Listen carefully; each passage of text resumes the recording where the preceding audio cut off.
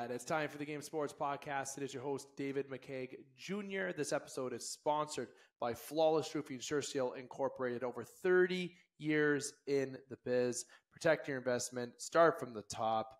Flawless Roofing Sure Seal Incorporated. Residential, commercial rooftops, does not matter. Located in Sault Ste. Marie and in Thunder Bay. But if you're outside of those regions, you can contact Flawless at flawlessroofing.ca or on Facebook to get your estimate or book them for work today. Now, little fun fact for you that I have learned today, that the owner of Flawless Roofing Sure Seal Incorporated will be retiring. They are still accepting jobs if you want to reach out to them, or if you need to protect your investment per se. So reach out to them as quickly as you can to get in, to have them come and do your work today before they sail off into retirement. And I want to say, on behalf of the Game Sports Podcast and 91N, congratulations on your retirement and success in your career to those at Flawless Roofing.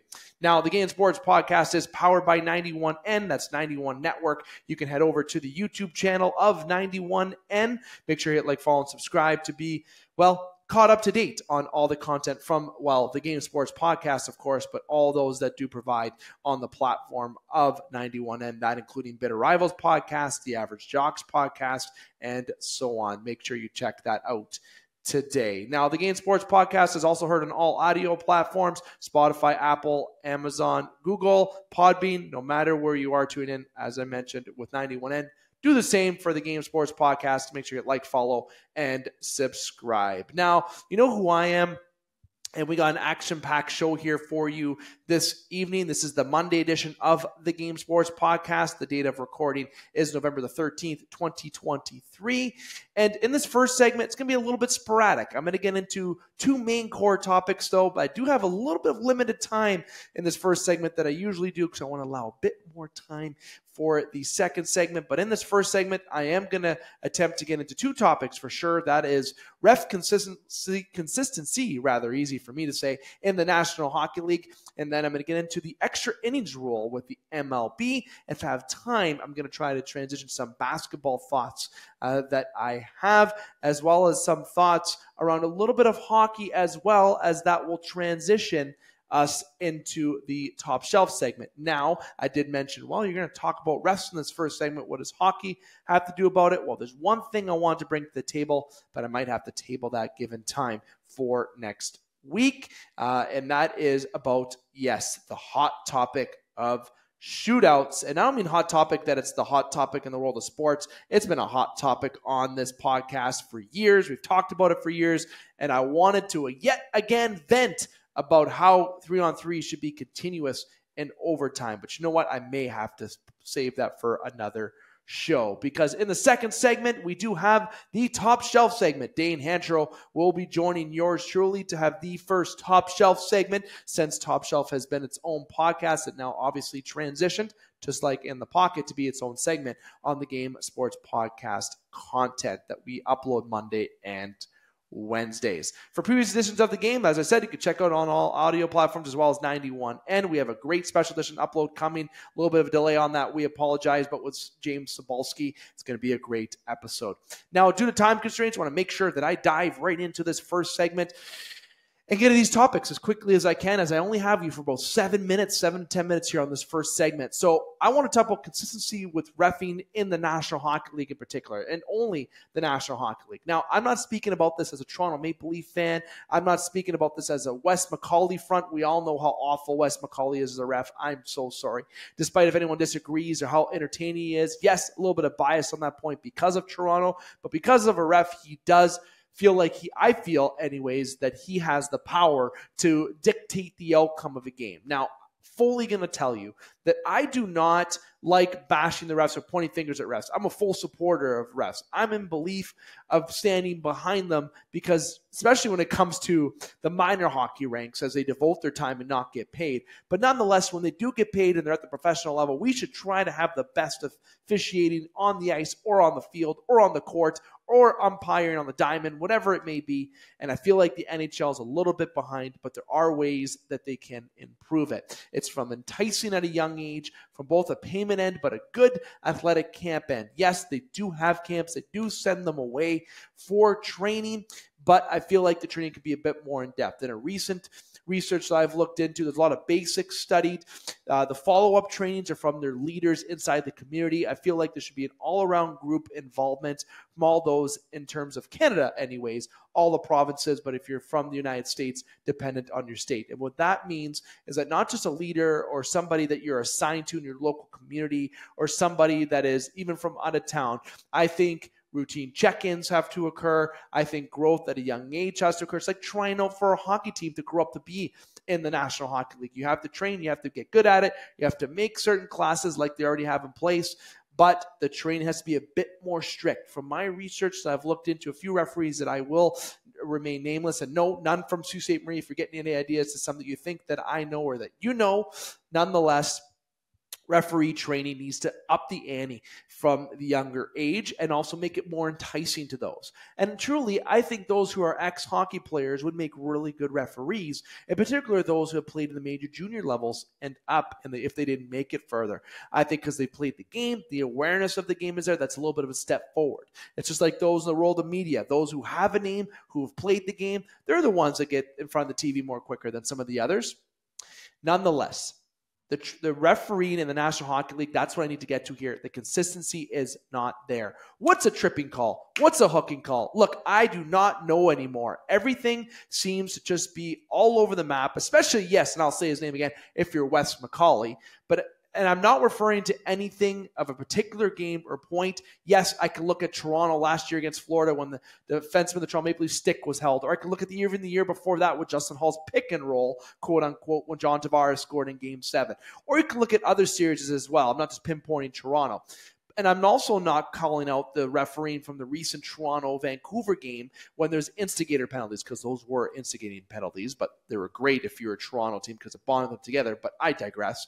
Penalties in general, they are not consistent. The referees, with all the refs that you have on the ice, the refereeing the game, officiating the game, a lot of calls are missed. And yes, if you want me to look at another Toronto point, look at Marchand to Liljegren. That is a penalty. I don't care if it's two guys going into the corner. Look where his stick is. Look where it's placed. It doesn't matter if you're battling. If I trip somebody in the corner and I'm battling and I got my stick in on the guy's skates and he skates away, but he steps on my stick, that's a tripping call. I'm going to get called. There's got to be consistency on the ice, and I don't think that's occurring in the National Hockey League, and I think it's a big effect on the game today, and it's unfortunate the refs do play that. The stick, when you go on the ice, the refs have to be on the same page. Make partners or make sure they have plans before the game. I don't know the full details of what they do before the game in terms of professional refs, how they game plan a game or anything of such, but it's not as in-depth as you think. They should know how to officiate the game. They should be consistent with their calls and don't miss calls. You're in the corner. You're the ref in the corner. You're watching the play. You're watching around. You're having that awareness, just like a player would. If you're an officiator on the line, you're watching your area. You need to have a plan. And when you're getting paid the thousands plus that you are doing to ref, we do expect results that do not dictate the outcome of a game, which does occur, sadly, in a lot of games. And they are obviously most noticed in the high-profile games, such as playoff games. Doesn't matter what league or what sport you're in. I'm not going to get into points, as I mentioned. I am just upset with the consistency around the game, in particular with hockey, with refereeing, from holding the stick, from tripping calls, and it needs to change. And as I said from the beginning, training is there. They have camps that are there, in particular with Ontario, but I think it could be stronger. I think it could be better. I think we can attract a bit more talent in terms of the refereeing to go around the good young talent that's potentially coming up. I've heard a lot of good reviews of young refs that are training in good programs, so great to that. That's a great start. But right now, with the ones that are professional, the ones that are going through it, that have been through it for a little bit, there's an opportunity there to really, really hone down on gaining consistency. That should be the goal of refereeing in sports, is that consistency factor and making sure that refs are all on the same page instead of refs having their own agenda. I'm not going to pinpoint any that may or may do, but again, at the end of the day, consistency is the word of this segment that I will use when I talk about my refs point here. Get that? And maybe, just maybe, if we can get on the same page, it will kind of pull back the media. It will pull back the podcasters like me that are sitting here wondering, what is a holding the stick call anymore? What is a trip call anymore? What is a holding call anymore? What can you do? What can't you do in the corner anymore? Look, when you're in the corner, you should be able to battle. You should be able to push. You should be able to shove. When you're in the corner, I want my stick to kind of hold you a little bit. But if I'm delaying your movement at any time and I trip you, if that's called previously in the game, that better be called now.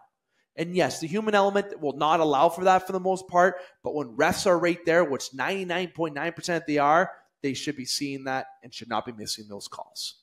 Again, no points to point. I'm not going to point fingers. I've already mentioned one ref. I won't do that. You all know what I'm saying. Let's get consistency. And I think it all starts with some great things to have in place, but there's opportunity for more growth. And let's finally get some stronger officiating on the ice and remove the ones that are there now and bring in some new ones, or keep the ones that are strong on the ice more so than the other ones. If you don't understand what I'm saying, it's what I'm saying is the other ones that aren't good, let them go. Or just have the ones that are better, ref more games. End of story. Again, no names. I'm not here to bash refs. I'm a supporter of referees. I just get annoyed with the consistency in games. And what really bothered me and how this triggered this topic was, yes, the instigator calls against Toronto when they were playing Vancouver. That's what triggered this topic. But that's not what triggered it, that specific incident, because those were all instigators. It's the tripping calls that's happened all year, as I mentioned, in those inconsistent holding, tripping, and roughing calls, and the calls that have been missed and inconsistent throughout the game, that one thing's called and something else isn't. Next topic I'm going to get into, as I said, I'm already 2 minutes over, so make this very quick. The extra innings rule in baseball, Major League Baseball, that is. There's a guy on second. Long story short, guy on second in extra innings. I don't think that should be the case. I think it should be a guy on first base. I wanted to save this topic for Connor Henderson, and maybe I'll try to remember to bring it up, which I hope Connor, who is obviously a co-host with me on the Strike Zone segment of the Game Sports podcast, why have a runner on second anymore? That was there with COVID. That was there with the bubble and everything. And yes, it does change the element of the extra innings. The game does go by quicker, okay? But what would be the big change to move the guy from second to first? Well, let me tell you. It does change the perspective of the pitcher. It does ease a little bit of pressure off the pitcher, which may be not what they want, but it does increase pressure on the catcher and on the infielders that are playing second and first base, rather. It allows them to be a bit more involved in those extra innings. Yes, the second baseman is involved in the extra innings, but more so the shortstop, obviously the third baseman. It allows the opportunity for those who are on first that they do have to steal from first to second. Now the catcher's a bit more involved. Instead of the guys stealing from second to third, which you won't see as often from first to second. So that element's there. The pitching pressure goes down a little bit. It kind of takes away from the pitching, yes, but at the same time, it doesn't, because you still have a guy on first who's got to look off. You got to maybe throw a pick off. Look, overall, it still will allow the opportunity for the extra innings to be faster, but at the same time, it will not make the game as quick potentially, but it does add another element in the extra innings to bring into the game. Stealing from first to second is a different art than second to third. Obviously, speed, second to third is a little bit different. But again, still allows for the speed to be in place. And at the end of the day, what truly is the difference? So some of you may say, why do that? Why bring up that hot take? Why not? We saw this second base before. Someone leads a bunt, sacrifice bunt, guy gets to third, then you got a sac fly to end the game. That's the textbook way to win. Your infielders try to play in to stop the bunt, but hey, look, if I'm a fast runner, like if I'm Ichiro Suzuki and I'm bunting the ball and I'm running to first, you may not get me. You may get the guy at third, or you may get me at first, but the guy's on third. Now you got one out, and let's say Shohei Ohtani's coming up. Pop fly. The guy, 9 times out of 10, Shohei will get a pop fly or do the right thing to get the hit, and the game's over if it's in the bottom half. Guys on first, lay a bunt, you got one out, now you got a guy on second. If I lay another bunt, now I got 2 out potentially, or maybe the guys in the corners that can lead to a double play.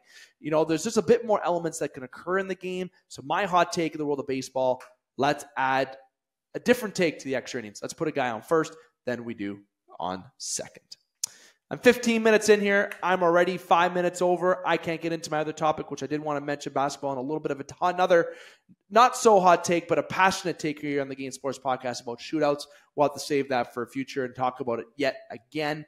I got to take my breather here in the first segment where yet again I talk about refereeing, mostly in the National Hockey League, and a little bit of the extra innings change suggestion in Major League Baseball. But as I said, I got to take a breather because Dane Hancherow is going to be coming on. He's going to be invading most of this segment, definitely the meats and potatoes, to talk about not only being our top shelf segment, but we're going to talk about the Edmonton Oilers.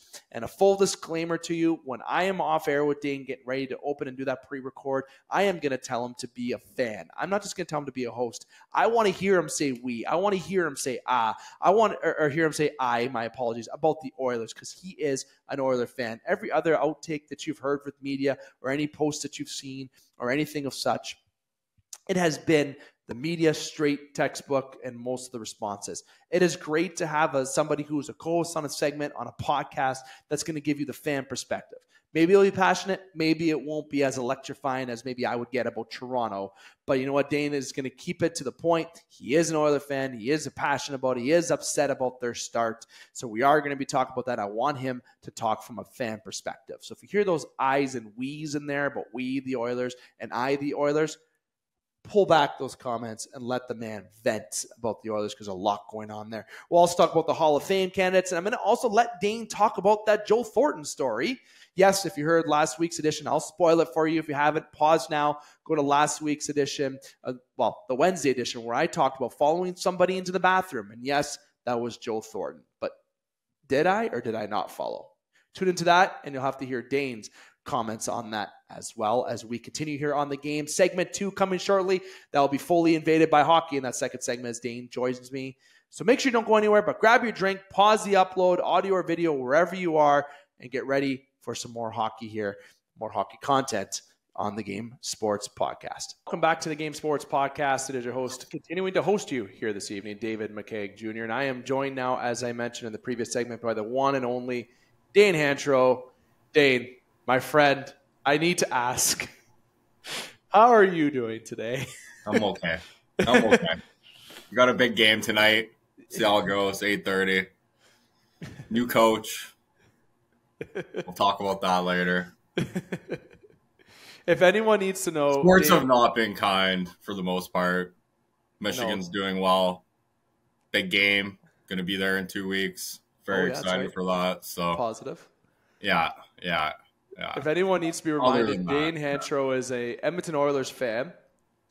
He's also an Atlanta Falcons fan. He's also why am I drawing a blank? St. Louis Cardinals fan. And, well, he mentioned who he cheers for college. Obviously, that's not the worst of all scenarios. Am I missing anybody? Arsenal. Oh, geez. Arsenal. Yeah, I did forget Arsenal. I did. Now, there's some positives. At the same time, some negatives. And we are going to be talking about, because this is the top shelf segment here on the Game Sports Podcast. And you do just have yours truly and Dane. Our usual contributors, Alex Parr, Brendan Brooks, or Justin Heichel are unable to join us. And we'd like to keep it, I wanted to keep this episode between Dane and myself, especially since it's about the Edmonton Oilers for a good chunk of it. Obviously, our top shelf segment used to be its own podcast, but like In the Pocket, it is now transitioned into its own segment within the Game Sports Podcast, as already alluded to in the first segment.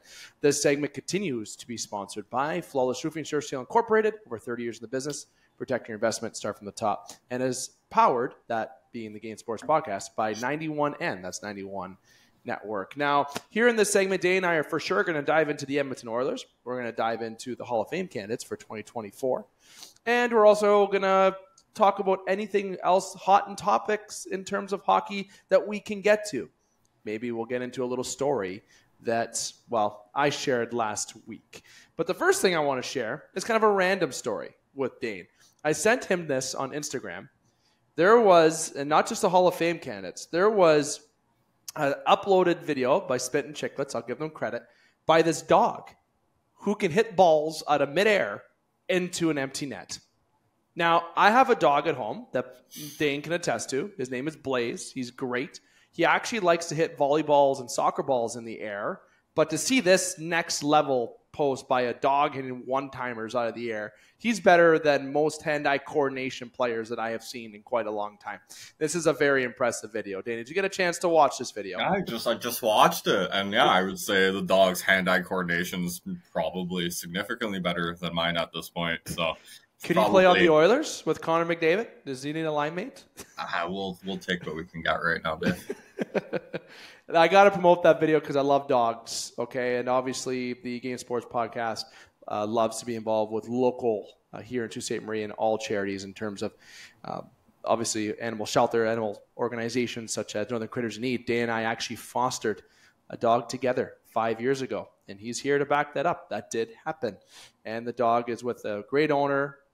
All hope was lost with our dog Kendrick, but he ended up finding an owner. So I had to share a nice little pet story. I think it's a heartwarming. This made my day. This made me look at my dog and say, Blaze, you can hit balls out of the air. I am putting a stick in your mouth, and you're going to start hitting balls out of hockey balls out of midair into empty nets. That'd be even better.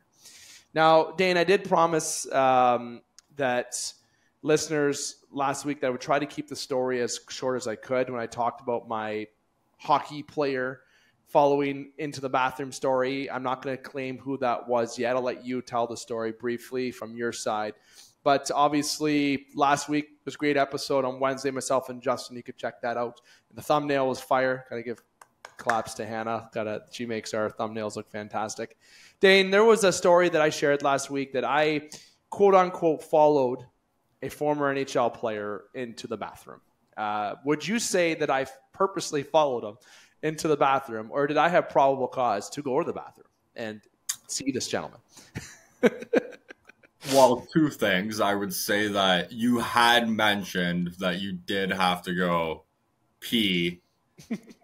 Number one, prior to us watching, Jumbo Joe enter the bathroom. So it was kind of, it was destiny really. So, but yeah, I mean, I think you had to go anyways. I mean, there's multiple other bathrooms in the arena that you could have utilized, but I mean, you got to take your opportunities when they're there. So I mean, I think regardless I mean, it would be awkward if you walked in there, went right by him, and then you just he couldn't hear you hit the back of the bowl there, and you were just he's just knew that you just walked in.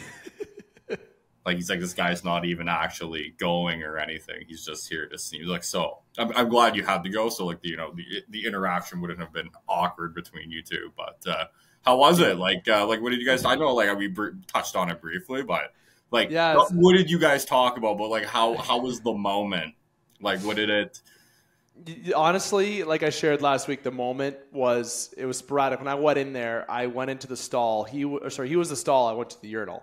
And that was actually funny that you say about hitting the back of the bowl or whatever. I made sure that the cake in the middle was getting hit. Okay, I got to be straight and just shoot straight here because I didn't want him to think I was following him into the bathroom. But I will say I did have to pee, as Dane touched on. And if I gotta go, I gotta go. And Joe Thornton's in there. He's just the guy who was in there. Maybe he followed me. That's he heard me say it and it made it trigger his mind. I don't know. But when I went in there, I ended up playing stupid, going to the sink, pretending that I didn't see him at first when I walked in until I turned my head. And then obviously if I saw him, media pass on and all, he's going to know that I know who he is. So I made eye contact. Oh, Joe, how's it going? Funny to see you in here. I'd shake your hand right now, but this is an odd place to shake hands. And obviously he said, no, yeah, we don't have to shake hands in here.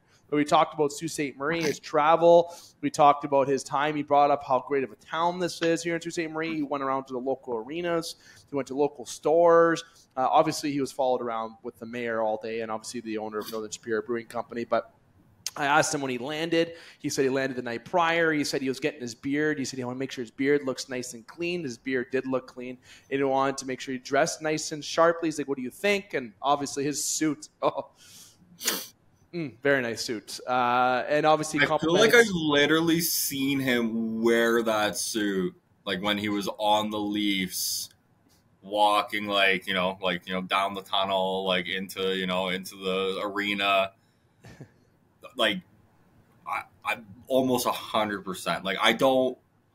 I mean, I don't want to take like away to the fact that like maybe he did go out of his way to buy a suit, like a red suit, just for this, Greyhound colors. retirement. But Yeah. I'm almost positive that I've seen him wear that suit, but I could be wrong. But play back the video, we'll see. See that honestly, it was a great experience, and we just talked about his saying congratulations for his honor, and he was very combative with the suit. And I asked him if he was going back to see him. He said, no, I'm actually going to be going out tonight. I leave tomorrow morning. At the time, so he was a very nice guy. And then after maybe about a minute and a half conversation in there while we were drying our hands, his son and some other adults walked into the bathroom. I'm sure they were like, what's going on? Is he okay? There's a guy that went in there. But everything was good. And on his way out, I said, nice meeting you. We didn't shake hands. Obviously, we didn't share names. But it was just a general conversation. So I can openly say that was one of the only media guys that went in the bathroom with Joe. But I didn't promote the podcast. I didn't promote my name. I didn't talk about the Leafs even. I literally just talked about him and had a casual conversation. And there's a reason why I did that, because I said this last week, I am going to get Joe on this podcast. I promise you that. My goal is to get Joe on this podcast. And I want to see if he remembers me being the guy that he saw talking in the bathroom. You always remember that guy that you talk about in the bathroom. It's a very memorable setting, of course. Now, Joe Thornton, that story, like I said, I want to give it a quick little promotion here. Again, check out last week's episode if you want to hear even more in-depth story. I even went into some in-depth sharing about how Dane reacted in the media room when he first saw it, and that was pretty funny. But nonetheless, again, I got to say, for the second straight week, the Hounds did that right. And obviously for any OHL games, if you're in Sault Ste. Marie, definitely check out the Hounds. But the league is looking pretty competitive this year. It's looking pretty exciting. Definitely, it's going to be a race for a lot of teams that are the favorites, I think, to go down to the end to win the Memorial Cup. But nonetheless, will it come out of the OHL this year? I don't know about that. It might, but only the ending will remain to be seen. And we'll give you more coverage on the OHL. But again, wanted to talk about this Joe Thornton story one more time because it's still funny to talk about. We have to check out last week's episode, that being the Wednesday edition of the game, for more details. As I look down here, one thing we wanted to make sure that we talk about, and we're going to save the Oilers for last if everyone's wondering what we're talking about with the Oilers. Got to save the best information for last, of course, when you have the Oilers analyst just on the other side of me over there. Hall of Fame candidates this year. Just to name them off, I like to say it's a pretty stacked class. Pavel Datsyuk, Pekka Rinne, Shea Weber. Missed a few, hold on. Ryan Miller, Ilya Kovalchuk, Patty Marleau are your candidates for 2024, as posted by TSN's Instagram page just in the afternoon of Monday, November the 13th. Lot of big names here, Dane. Definitely some guys that, if you played NHL 2004 or you played NHL 08, all the years above from 05 and up, especially with Datsyuk there, there's a good crop of talent. Obviously, from a goaltending perspective with Ryan Miller, Patty Marleau played over 1,700 games, just under 1,200 points in his career as well. Ilya Kovalchuk has been effective in the National Hockey League and the KHL. Obviously, he didn't hit 1,000 games in the NHL.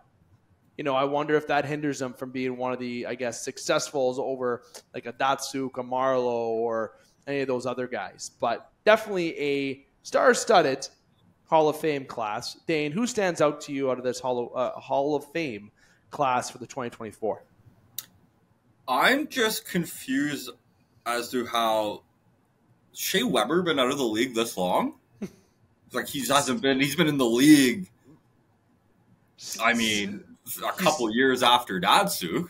Yeah, literally. Weber went out after the bubble, after Montreal lost. Yeah, I'm sure there's a rhyme or reason. Okay, that makes sense. I would say the guys that I like. I mean, Datsyuk for sure.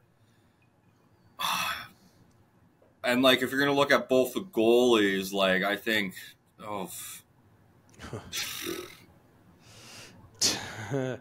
it's tough, right? I think Nuns won a cup. I think Alex McGillney still needs to get in. There's still a couple guys that have just been looked past for a while, but yeah, a bunch of good candidates. I like Marleau. I think the games played you have to look at. It's in the league forever. I mean, he never got a Stanley Cup, but Well, he was hoping to get it in Toronto. Never happened. Yeah, well, yeah, so was Joe Thornton, unfortunately. You got, was it 3 in and then a builder or whatever? Yep. Okay. Oh, right. Like Ryan Miller and Pecorine are both very, very good goaltenders. And like, I don't know who's a better goaltender. I mean, Ryan Miller's numbers are better, but like, only because he played more games, realistically. Is this a hot take for me to say that maybe Ilya Kovalchuk is not a Hall of Famer? Is that crazy for me to say? He's so good, but like I look and compare to Marleau, the games played, not even close. If I look at him compared to Datsuk, he has more goals. He's than the Datsuk. last guy put in right now exactly. I almost feel like Datsuk, Patty Marleau, and not Weber. Definitely not Weber, but it's going to be close between Miller and Pecorine, but I would probably go Ryan Miller over Rene. I think there's a bit more international accolades, too, with Miller. I believe he's obviously won the silver with the States. I don't think Pecorine's won a gold with Finland. Obviously, Canada was too dominant at that point. So those are my three. Datsuk. But Marleau's got to be the first one in. Marleau, those games played. Over Datsuk? Only because of games played. Look at Datsuk's played 953 games. Marleau's played 1,700. Man, that's a big stat. Marleau also has more points. Yeah, but I'm not looking at like the numbers. Like you're not. I went to that direction. Datsuk did things in the NHL that he invented deke. He invented things. He invented moves. Literally the best deke of all time. Remember who was in net for that deke? For which one? His first one, Marty Turco. He also did it to Pecorine. Another one in there. He did it to someone on Minnesota, I believe, as well. It might be Fernandez at the time. It might have been. I think he did that about 3 or 4 times. But Pecorine and Turco, I believe, were the first two. See, now Kovalchuk is definitely last. Weber might even be last over Kovalchuk, in my opinion. I don't think Weber. I shouldn't say he's not Hall of Fame material. The guy did play 1,000 games. I'm speaking about games that he's arguably one of. Couple cup finals. I mean, hardest shot there for a bit. Definitely more than Kovalchuk. Does he have a Norris? That's a good question. I actually have no idea. We should Google search that while we say. But you got to admit, between Ryan Miller and Pecorine, the Miller must have the favorite. Yeah, but Shea Weber has literally World Junior medals, probably World Championship medals, Olympic medals. That's a good point. I don't have Norris listed under his accolades. Yeah. So, and again, definitely nominated a couple times. Yeah, he was. He was actually nominated. I would bet everything my whole hockey IQ on that. You know who he lost to? Fun fact. This is just pulled up in stats. It's an obvious name. Detroit Red Wings legend. Lundstrom. Exactly. But Hall of Fame candidates, leave your comment below about who you think. I think Datsuk and Marleau got to be the two, but mine's number one, obviously. Maybe Dane's is Datsuk over Marleau. Nonetheless, those got to be the two that get in. And hot take, I don't think Weber or Kovalchuk are the guys. I really don't think they're the guys. I think in terms of goalies, going to look at Miller or Rene, but Miller seems like the odd decision there just in terms of games played again.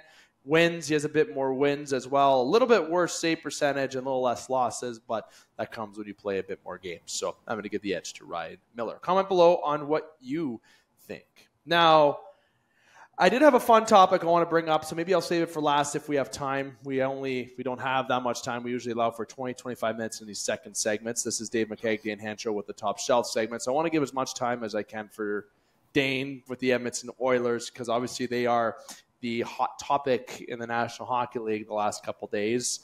Just to give everybody a quick, if you've missed every social media, if you've missed every news outlet or basically any podcasts, TikToks, the Edmonton Oilers fired Woodcroft, bringing in a new coach, someone who McDavid is familiar with. Obviously, Manson's out too. Their coaching staff, a little bit of a change.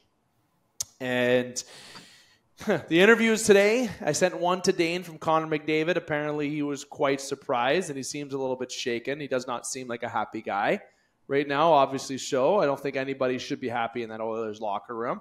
As Dane mentioned at the beginning, the Oilers do play tonight. The date of this recording is Monday the 13th, as I would have touched on at the beginning of the show. But the Oilers do play tonight. I've drawn a blank who they played. Dane mentioned it, but I am drawing a blank. The Islanders. They play the Islanders tonight, and it's the debut of the new coach. Dane, look, there's a lot we can pick at here, okay? And there's a lot of things that a lot of podcasts and a lot of shows have already talked about. So obviously there's going to be things that we probably pick at, but nobody's going to have more of a passionate opinion, I think, than you. If you listen to anybody in media or sports, anchors, even the players are keeping it content. They have to go by a storybook. But you know what podcasters get to do? We get to be a little bit more free with the way we feel about it. And you've been an Oilers fan since you can walk. The Oilers have obviously had some success in their organization from the 80s, and obviously they had a cup in the 90s as well. And, the last time, they made the cup finals, it was a tough way out. We're still trying to get Andrew Ladd on this podcast. I guarantee you if we get Andrew Ladd, I'm getting Dane on that episode, 150%. If you know, you know.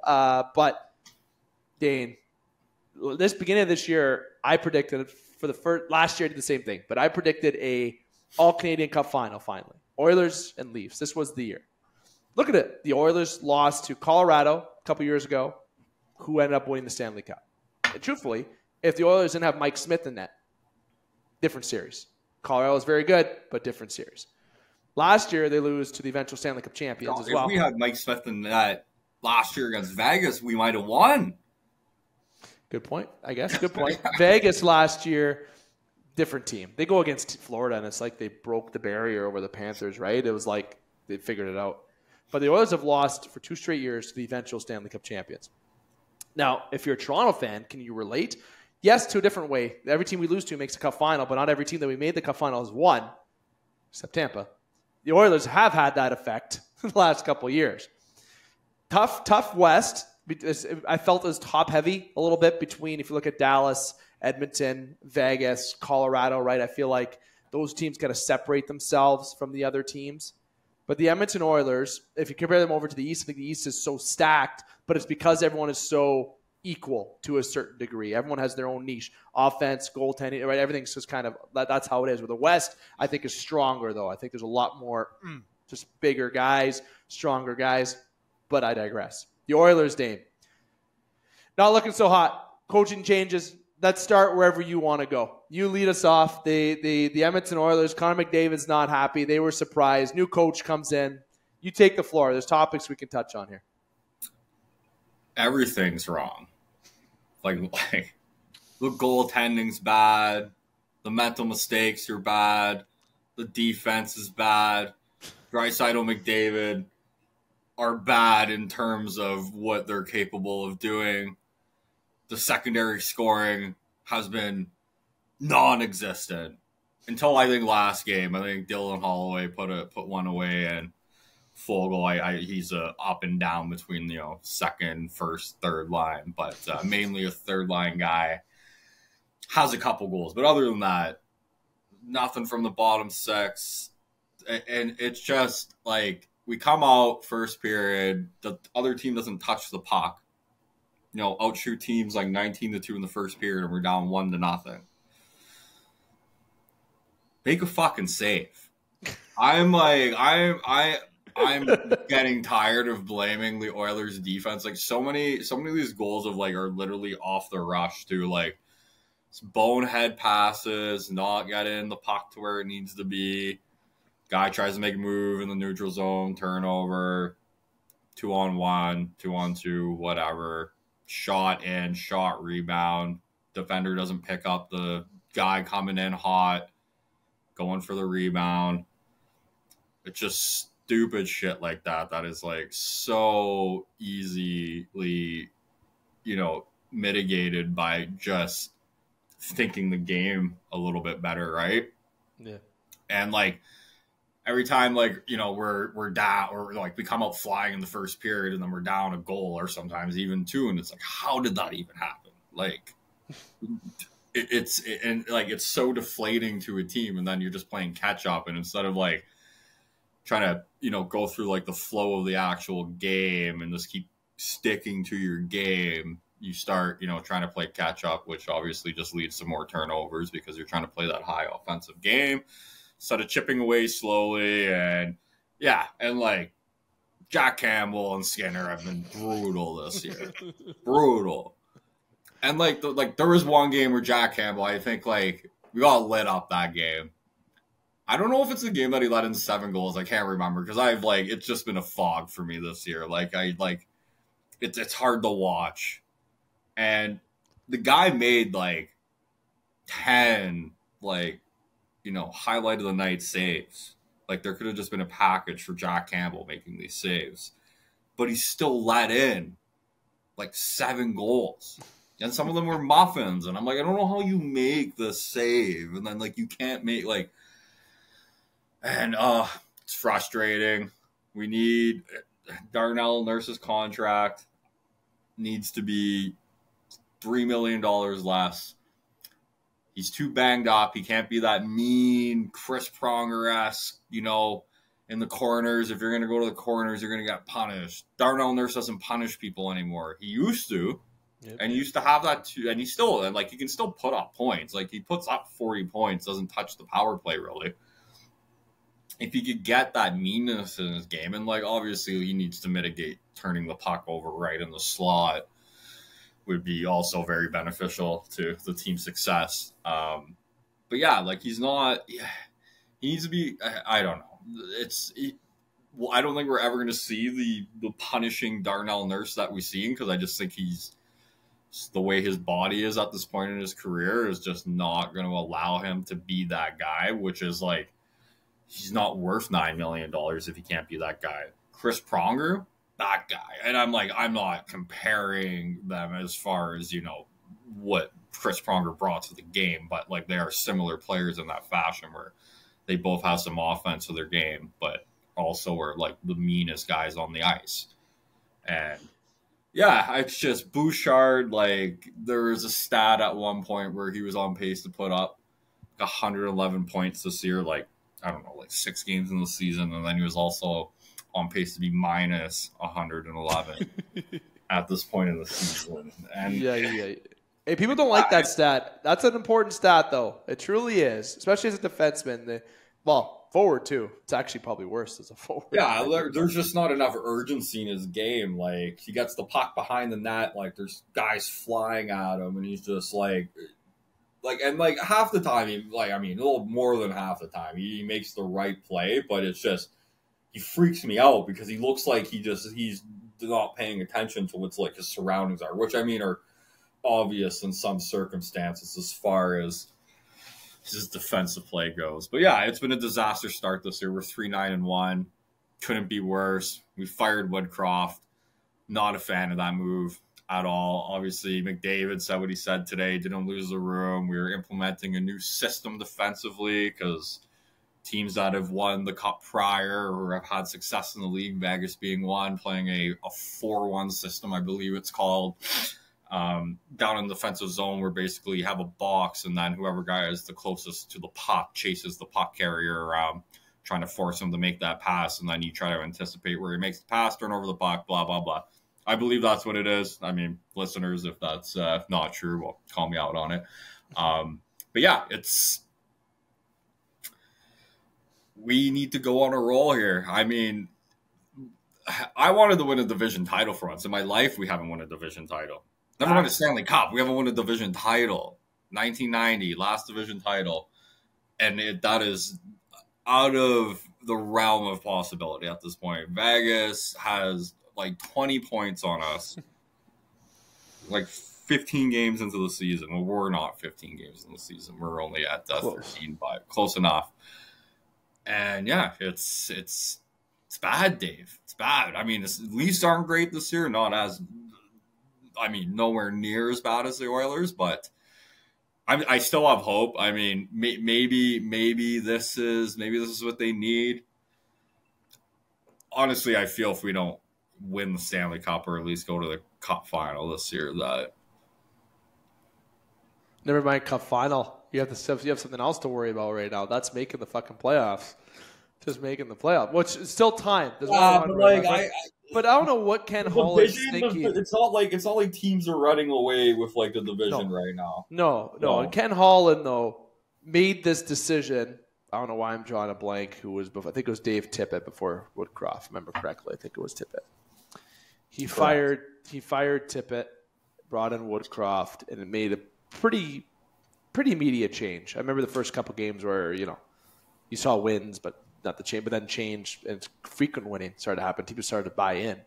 I don't know if Ken Holland's looking at this from a perspective that maybe this change will be good because he coached Connor McDavid, Chris Knobloch coached Connor McDavid and Erie. He coached, I think Connor Brown and I believe one more guy. But anyway, he coached these guys. Maybe this is what change is going to be, right? He's going by trying to repeat what history was with Jay Woodcroft. But Jay Woodcroft had a pretty good success rate in Edmonton. He had a pretty successful record. I don't want to say his record's comparable to a Sheldon Keefe, but his winning percentage is pretty close. If you look at the difference in numbers, like Keefe has more games, been there longer, duh. But if you look at winning percentage, it's pretty linear, pretty linear. It's like not exact. I think Keefe has a couple points up, but the way that the one thing that I've learned in my career, and I'm not a full-time podcaster. Obviously, I've been doing this for 7 years, but my full-time job isn't something that involves, being involved in a position that helps support an organization. Let's just call it that. And, sometimes the sake for making change, just to make change, isn't good. So my opinion is firing Woodcroft is a stupid move. I'll just keep it not professional. Stupid. It's terrible. It's terrible. The biggest failure of the Connor McDavid era is in 7 years we have not found him a goalie. Fact. And there is a goalie that's not waiting in the wings, but available by trade. There's a couple options. My number one is Carter Hart. I've said that from the beginning of the season. I think Carter Hart be a great fit. Let's go bigger. No. Well, Jeremy Swayman. I don't know. There's one guy that is potentially we'd have to overpay significantly for him, which John Gibson. No, it's my boy, bud. Carter. I'd much rather have Carter Hart. No, UC Saros. Oh. They got that Askarov kid coming. He's lighting it up in the AHL right now. UC has one more year. I mean, I think they'd like to re-sign UC, but I'm like, Nashville's like in this weird place where like... Yeah, I don't know what they are. That's another conversation. What are they? Like, you're not winning the Cup. You're not trying to keep fans. Pick. They're trying to keep fans in the seats, I think. You know what I mean? Like, keep that interest in Nashville, it seems like. You know what I mean? Like, relevance. I mean, they got a good fan base, but I totally get that in that kind of market, right? Like, you have a bad team for 3-4 years. It starts might be getting a little empty. Not Arizona level, but I wouldn't say empty. Mullet Arena's wild. It's gross. I hate that fucking rink. But the Oilers. I love that rink. I will say Woodcroft bad. We need a goalie. We can't just have Stuart Skinner be the guy. He's a backup level right now. Future. Yeah. Oh, absolutely. Future. But and this is the thing. You sign. I'm gonna tell you what the blame is, and this is why things haven't changed there. And I don't like saying this too much because as a hockey fan growing up, and I know we're about 6 minutes overtime here, but story of my life with this show. Ken Holland, I had the opportunity to talk to on the phone. Not now. Hold your phone, everybody. Not recently. This is when he was with Detroit. A friend of mine got in obviously a crucial one of the original members of our sports podcast family. Actually, is on a casual basis now, but was in an accident, and he's a Red Wings fan. And what I ended up doing is getting in touch with the marketing team in Detroit. And I said I wanted to get some goodies for my friend because I'm going to surprise him for a trip. And I ended up actually not talking to that marketing rep. Ken Holland called me because he heard about the story. And Ken Holland, I had about a 15-minute conversation with Ken Holland. This is when Mike Babcock joined the Toronto Maple Leafs as a coach. And... well, that aged very well. But with Mike Babcock, I said, well, thanks. We had a conversation about getting goodies all set up, and we talked about Detroit a little bit, but he wanted to stick to the topic at hand. And I mentioned to him, thanks for Mike Babcock. And he said, don't worry, Detroit will be just fine without him.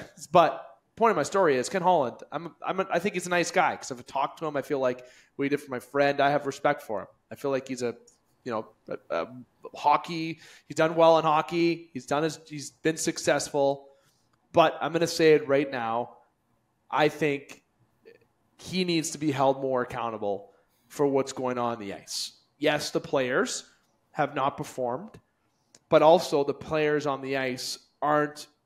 It's not the right mix. I think they need help defensively. And net, that is the biggest problem. Save percentage and goals against will tell you. Then it goes then it goes defense. Then it goes to the forwards. But if you have a good defensive core that can move the puck out of the zone, get speed, McDavid to speed to McDavid on the left side or right side of the ice, open up the ice for Draisaitl, you get back to that play. You get some more confidence on that blue line, some more bigger guys. They're not going to get this guy because he's from Calgary, but someone like a Nikita Zadorov or Chris Tanev, those type of guys that are going to shut down the play, that would be a good fit there. But you got to start from the net out. And that goaltending situation they have right now, Stuart Skinner, I think he has potential to be something down the road, but he's a backup right now. And Jack Campbell, the overpaid. The accountability has to be on Ken Holland. Ken Holland, though, has another title beside his name. And I know Dane knows that title, but let me remind you, listeners, that other title is President of Hockey Operations. I can tell you from knowing people that played in the NHL, that have done management, that is a very hard position to terminate somebody from. There's very limited people that can terminate from that position. It's called the board of directors. There's also VPs, EVPs. Yeah, there's some people behind the scenes you don't know, and the owner, right? Those are the higher ups. Okay, and when you invest into a president of hockey operations, a very secure position, let's just say, okay? Let me give you an example. Brendan Shanahan in Toronto. Has there been success? Yes. Regular season. Any playoff success? Anyone want to answer? No, there has not until last year. Anyone who has the president of hockey operation name? Well, they made the playoffs second round. That's a bonus for Leaf fans. Okay, that's a fucking bonus.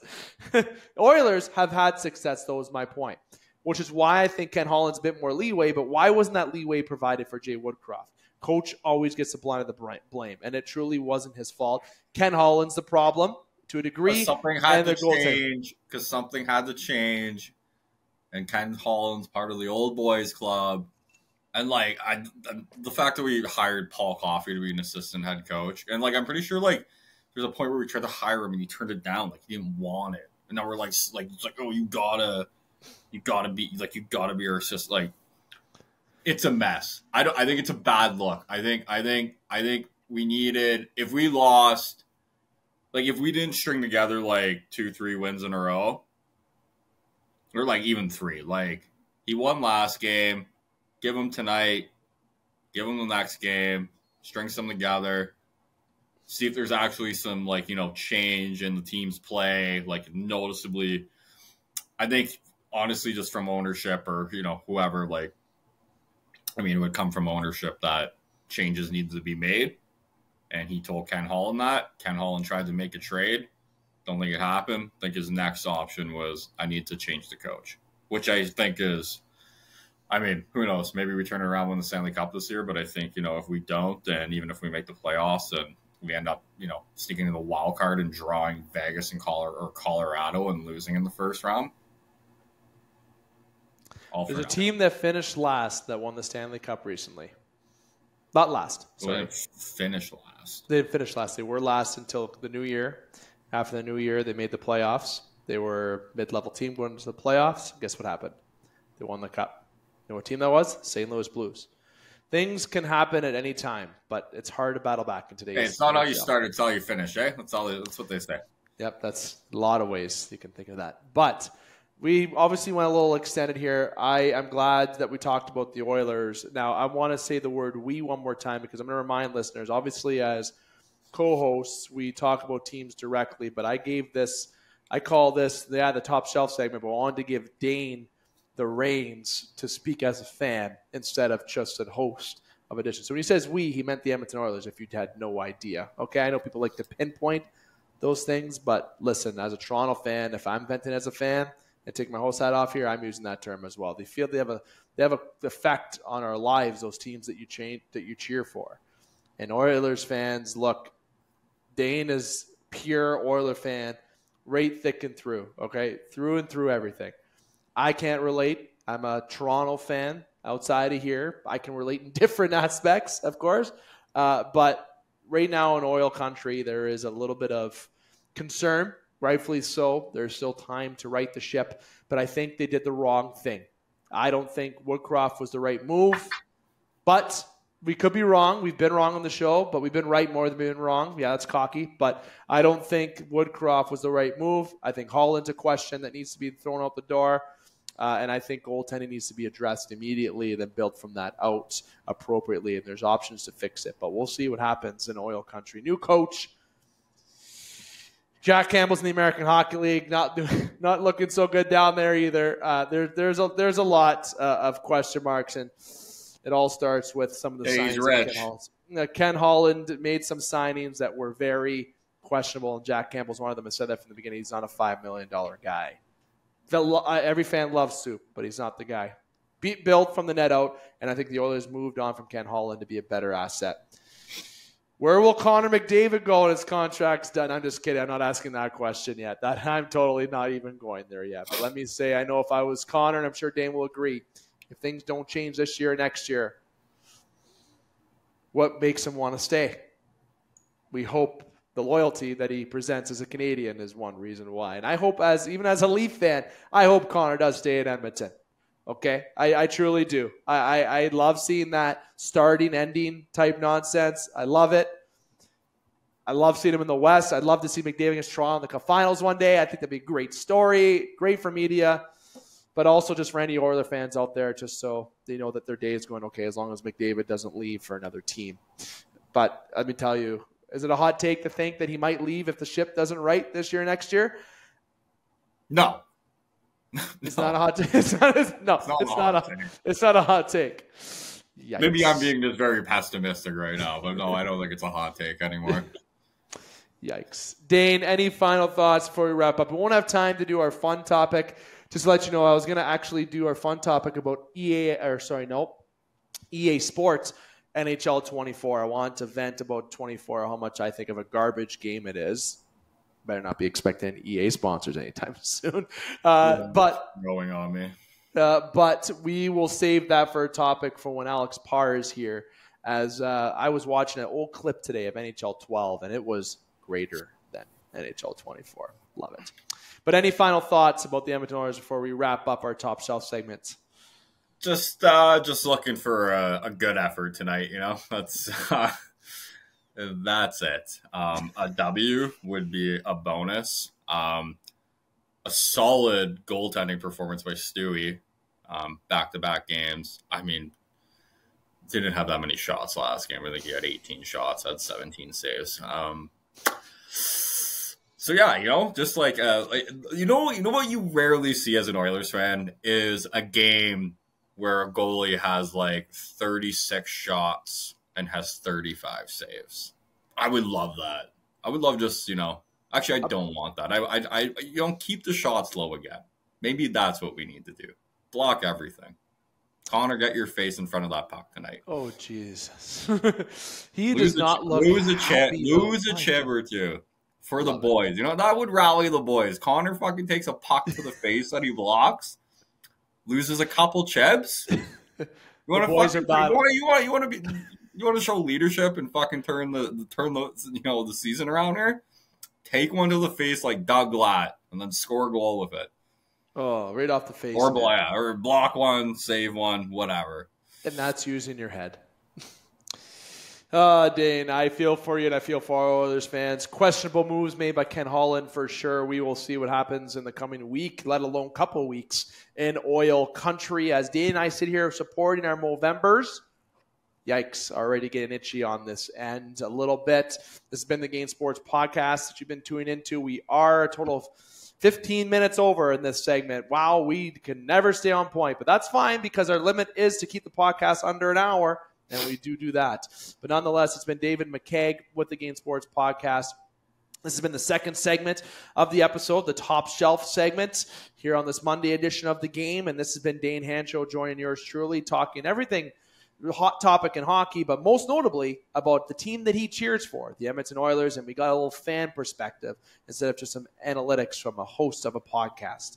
Love that. That's the niche. That's the different quality that you get here on the game. Dane, thanks for coming on, my friend. And I wish you well mentally. And just, I hope you can sleep more than 6 hours a night because of this team. I have nothing to say. I'm just, if it's bad in the first period, I'll probably just go to bed. ESHL is always waiting, my friend.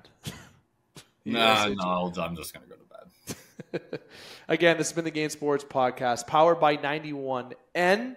Also, this episode has been sponsored by Flawless Roofing Sursteel Incorporated. If you're on video, you see me pointing to the calendar. As I mentioned at the beginning of the podcast, Flawless Roofing, the owner is actually retiring. Congratulations. But there's still room for availability for you to get booked on, to get your free consultation, get your quotes, get your estimates, and get your work done before they sail off into the sunset, per se. Well, the owner right now. Again, hit like, follow, and subscribe on all the Game Sports podcast platforms, and as well as 91N. That's the 91N 91 Network YouTube channel, where you can hear myself and all the boys of the game, but also Bitter Rivals podcast, Average Jocks podcast, but also if you're looking over in the game's audio platforms, all the recent episodes. And I'm glad Dane was here today to second the bathroom story. It's been long awaited for that approval to say that I'm not just making up stories. I can't confirm that did happen.